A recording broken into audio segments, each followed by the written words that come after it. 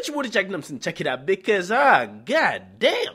Now, I've been slacking with the war in Chiraq. Now, how the hell did I miss this shit? Now, just a disclaimer, right? If I miss any coonery going down in Chiraq, it's because y'all not emailing me. 90% of the war in Chiraq is self-submitted by savages. The savages are in the ground. They're in the trenches in the war in Chiraq. They email me after shootouts. Listen, that's what niggas do, okay? Niggas will email me the gun they even shot out with, okay? So, pretty much, after niggas take their pics, they send in their testimonies. I mean, sometimes niggas is sending eyewitness reports. Niggas is even writing their own eulogies. The savages are so with the shits, they send me their eulogies mid-battle. Now, a Chiraq savage, okay, and I get to understand that this guy name is EBK Juvie? Okay, we'll go with that. EBK Juvie, he kind of looks like Sinead to me, but he posted on Instagram, this is according to prosecutors, right?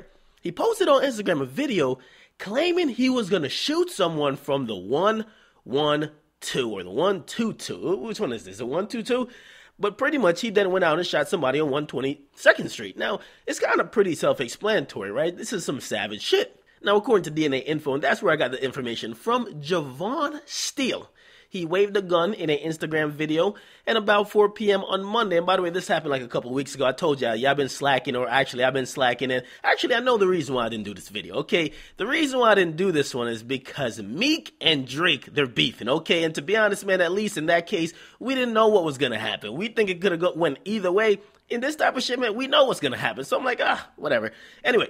Pretty much, allegedly, Javon Steele opened fire on a group of people. He shot one man in the ankle, the thigh, and even below his eyebrow. God damn, this nigga's really with it. Jesus. Anyway, pretty much he ran away, then he got shot. This is the Hunger Games, man. You kill one person or you shoot at one person, you run down the block and somebody else shooting at you. And it's completely unrelated. He got shot in an unrelated incident 10 minutes later. This is ridiculous, but it is the war in Chiraq. Now, he went to the hospital. He was fine. Bullet-resistant skin. He's going to be just fine. He's healthy as hell, okay? Now, play this. If Lil Jake took 21 shots, these niggas could take like 5, okay?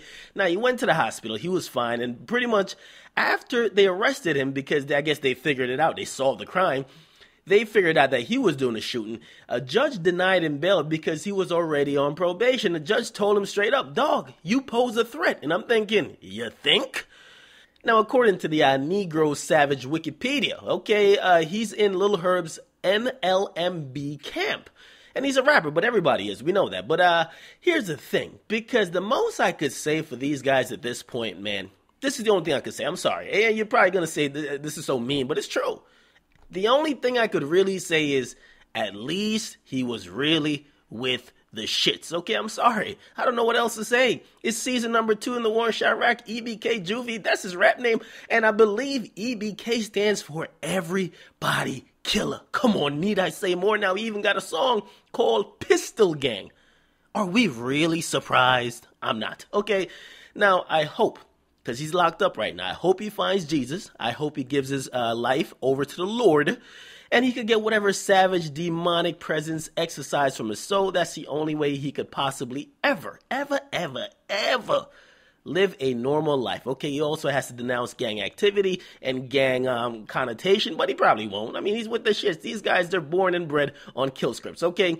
But until then, the only thing I can say about this guy, okay, at least he was really with the shits. Shorty Jack Academics in the comment section.